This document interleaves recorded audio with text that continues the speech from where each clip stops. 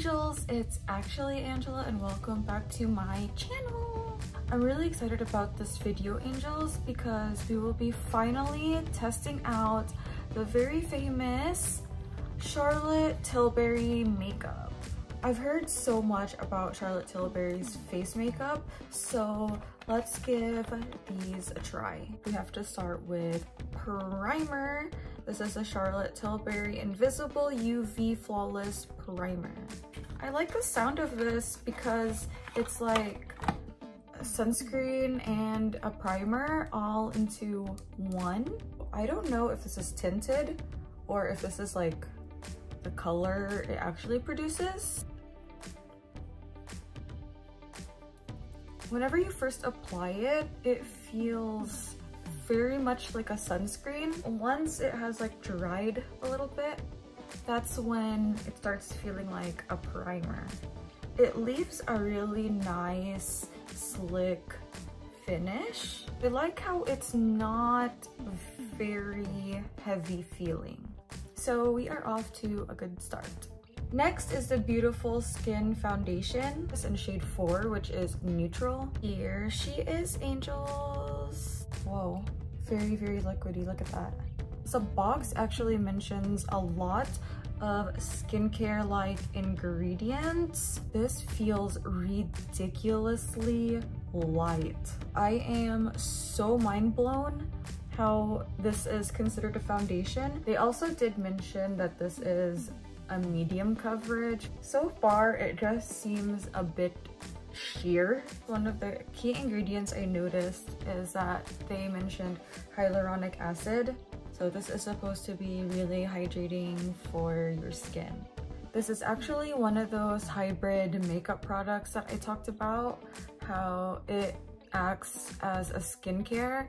It actually applies on like makeup. Whenever I first applied it, super lightweight, it's easy to blend, and it covers up all your pores. One thing to keep in mind, angels, is that it is a medium coverage foundation. So if you have like small acne areas, it won't 100% cover them, especially like if you have like darkness or redness. It really does look very natural. It leaves like a glowy finish.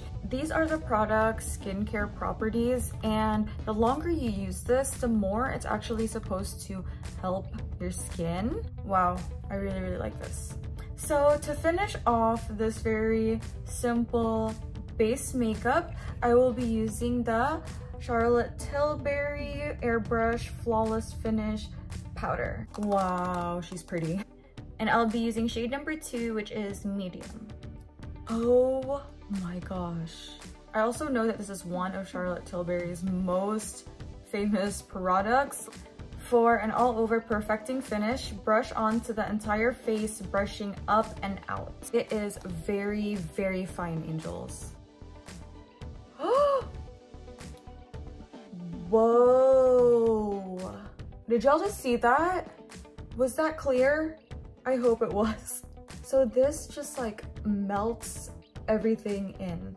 Look how it just like controls the shine. If you don't like the shiny look, I feel like you just put this all over your face, layer it on however much you want. It's kind of scary how well this works. Oh my gosh, is this even real? I am 110% sold on this Airbrush Flawless Finish Powder. Now I understand the rave about this product. I feel like the coverage of the foundation was just light enough, and then to go in with this powder, it just like blurs, clears, cleans. I feel like this cleans up for the foundation, if that makes sense. Look at this. Okay, angels, let me finish the rest of my makeup. Ta-da! Other than blush, I really didn't put anything else on my face. So far, I love the way it like sits. I really feel like this is gonna be perfect for girls that don't like heavy foundation like myself. It is very, very lightweight. It definitely reduces the appearance of pores and fine lines. I just think the formula is perfect for every day.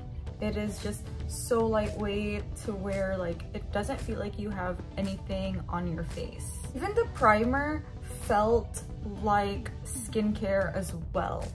It's not sticky or heavy or mattifying, like it just felt like a sunscreen. Overall, the finishing powder would definitely have to be my favorite out of the three, but these are also really good products as well.